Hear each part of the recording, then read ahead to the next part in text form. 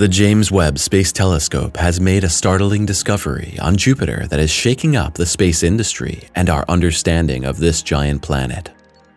While for decades it was believed that the gas giant was well studied, this groundbreaking discovery presents us with a whole new set of puzzles and raises the question of whether there could even be life on Jupiter. Was everyone else wrong? For many years, NASA's Galileo and Juno probes were considered the pioneers of Jupiter exploration. Both probes brought us closer to the gas giant than ever before. But now it looks like the probes got it wrong. Since the new James Webb Telescope has been in operation, the measurement data from the two probes have come under scrutiny. The space industry is trembling. Is it possible that high-tech instruments like Juno and Galileo have made a mistake? We look into the matter. During such an important mission as the search for water molecules in Jupiter's atmosphere, of all things, astonishing inconsistencies occurred.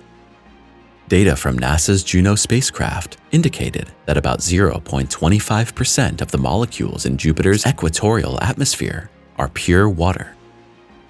But the data Galileo obtained about Jupiter were already quite different. Galileo's measurement data indicated about 10 times less water than scientists had predicted, and strangely enough, the deeper the probe and its measuring instruments penetrated Jupiter's atmosphere, the more the amounts of water seemed to increase.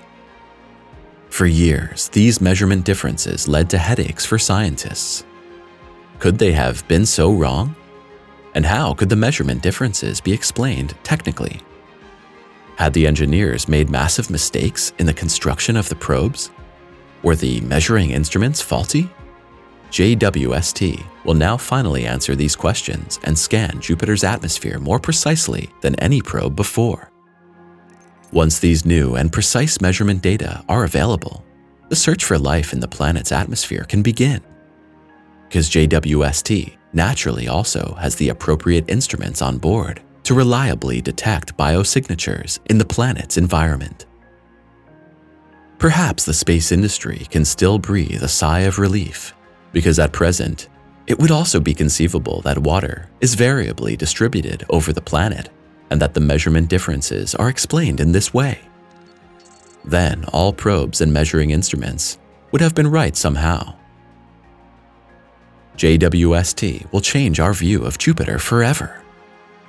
During the test phase, NASA scientists pointed the telescope at the planet Jupiter, and the discoveries were stunning. Jupiter is very far from Earth, but the actual distance varies constantly. Both planets follow elliptical orbits around the Sun, sometimes getting closer and then moving away from each other. When the two planets are closest to each other, they are still separated by an incredible 588 million kilometers. In this position, Jupiter is very visible on Earth and even shines far brighter in the night sky than our neighboring planet Venus, which is also very visible to the naked eye. Jupiter is so far from the Sun that it takes 11.86 Earth years to complete just one orbit. With a mean radius of 69,911 kilometers, the planet is the largest in the solar system and the heaviest to boot.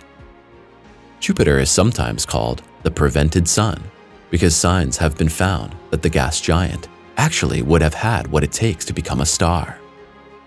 Jupiter probably missed the gravitational pull necessary to initiate nuclear fusion processes by only a few units. If the gas giant had become a star, we would perhaps live in a binary star system today and have two suns in the sky.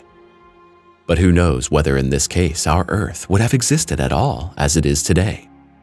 It's possible the planets in the system would have developed completely differently under the presence of two stars.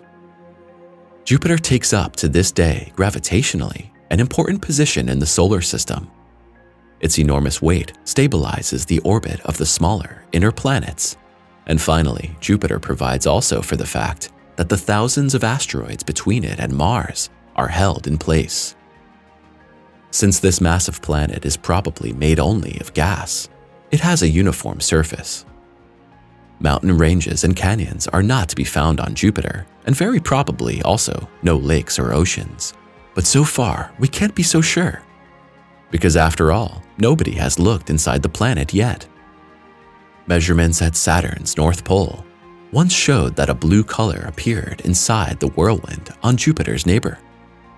The headlines at the time were that there might be blue skies inside the second largest planet. We don't know if there aren't layers of more solid materials hiding beneath the thick layers of gas and storms somewhere deep below, and if life isn't possible on gas planets after all. The JWST Space Telescope. With construction costs of about $10 billion and operating costs of at least $150 million annually, the James Webb Space Telescope is the largest and most expensive space telescope ever built. But the telescope is worth every dollar, according to astronomers. With its 16 honeycomb mirrors, it will look deeper and farther into space than any other telescope before. And the JWST has been designed to look as far back as possible, almost to the Big Bang. The new telescope also has two other important mission goals: the detection of exoplanets and the exploration of our own solar system. Because even here, right on our cosmic doorstep, there is still plenty to discover. Expectations were high, and for a long time, NASA and the world were trembling. Would the JWST really live up to these expectations and the incredible effort? After just under a year, this question can already be answered with an unequivocal yes. JWST protects us from asteroids. Observing small, fast-moving objects is a major challenge for astronomers. Among such objects in the cosmos are especially asteroids, which represent a not inconsiderable danger for us on Earth. JWST, in addition to all its other excellent features, was designed to better track asteroids. During commissioning, the NASA team used the JWST to track an asteroid called 6481 Tenzing.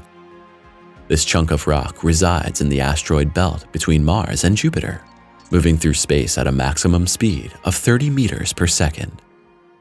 Presumably, we have the friendly gas giant to thank for the fact that projectiles like 6481 Tenzing don't open up towards Earth more often. Other theories, on the other hand, say that Jupiter is not so friendly after all.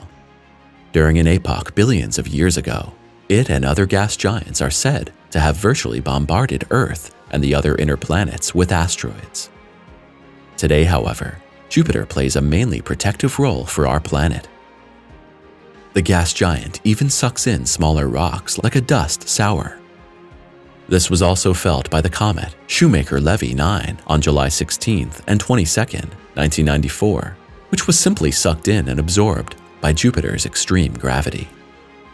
Thanks to the new technology, we will learn much more about asteroids in the future and understand Jupiter's protective mission even better. Jupiter's new face. Jupiter's pretty, marbled surface, as we now know, is made up entirely of storms that swirl around at such high speeds that terrestrial cyclones seem lame by comparison. Although Jupiter's surface is so agitated, the marbling looks even, almost always the same, when viewed from Earth. Yet we know this is not so. The surfaces change slowly and the cloud bands are in constant upheaval and turbulence. The famous Great Red Spot, the largest and strongest single storm on Jupiter's surface, has shrunk significantly over the past 300 years. When the striking phenomenon first caught the eye of medieval astronomers, a full 3 Earth masses would have fit into the spot. Today, it's only 1. Thanks to the JWST's large mirrors and powerful instruments, we'll gain entirely new insights into the planet. In August 2022, NASA released this image of the gas giant. The greatly altered color spectrum comes from the various filtering techniques used by the spectrometers aboard the telescope. By masking or emphasizing certain color frequencies, researchers can see temperature distributions as well as altitude differences much better. Of greatest interest after the storms are Jupiter's polar regions in particular. There, where where NASA's Juno spacecraft detected clusters of cyclones, James Webb's spectroscopic data provide much more detailed observations. The all-new data will help determine the planet's winds, cloud particles, exact gas composition, and temperature more accurately than ever before. On the left side of the image, the moon Europa is clearly visible as a dark spot with bright edges. Other visible moons include Thebe and Metis, which appear as small white specks. Also visible are Jupiter's thin rings, taken with JWST's NIRCam long-wave filter. The ring system consists of 3 parts: a flat main ring, a halo inside the main ring shaped like a convex lens, and another ring outside the main ring. For us on Earth, the rings are not visible to the naked eye because they are made of very fine particles that reflect very little light. Compared to the brightness of the planet, they are virtually invisible, which has been a challenge for astronomers who want to study them. No one knew Jupiter had rings until one of the Voyager probes discovered the fine dust disks in 1979. With the JWST, scientists will soon unlock the mystery of Jupiter's ring system. Another mission target is Jupiter's numerous moons. So far, we only know more details about the largest ones, such as Europa or Ganymede.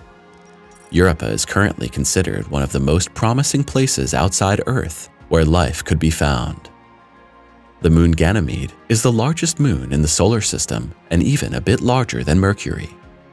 Ganymede could harbor a liquid saltwater ocean beneath its thick ice crust, making some form of life likely here as well. It's incredible what new impressions we have of Jupiter alone now, and the JWST photos and novel discoveries will continue for years to come. What do you think about the new high-power telescope? Do you think it's better than older telescopes and probes? Or do you see the JWST as more a technical addition?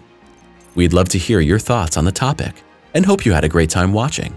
We'll see you next time at Simply Space.